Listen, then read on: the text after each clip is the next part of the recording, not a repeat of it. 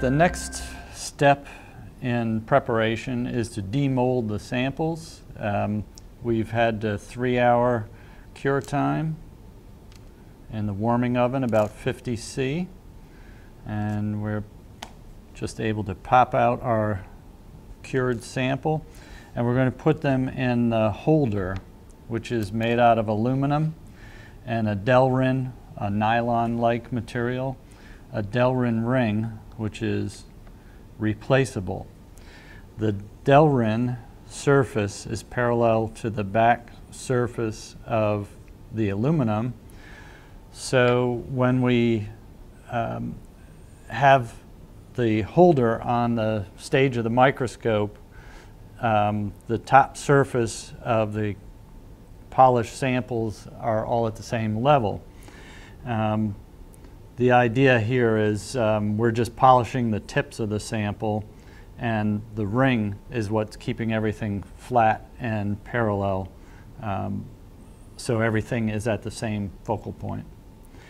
So to place our sample in the holder, we're going to cheat a little bit and take a little extra off by using just some office tape, a couple layers of office tape. And I've measured this out on the microscope, that a couple pieces of this tape are 120 microns, a little bit more than 1/10 of a millimeter. And I'm always starting with a little extra so the sample is fully exposed. They're never quite at the tip completely, so that's not very much material to give up.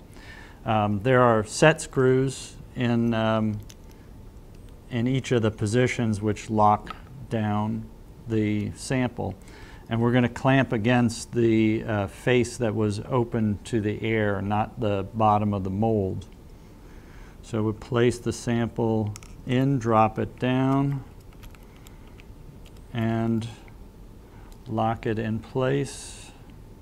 Rotate to the next spot, lock down. It's self-jigging. The sample is self-jigging because it's got square faces from the back side of the mold, and once you start to screw it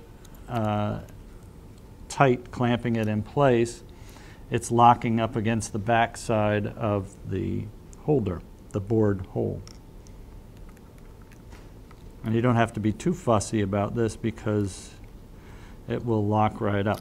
So now we've got the 4 samples locked down, and they're all at the same height as the ring plus 120 microns.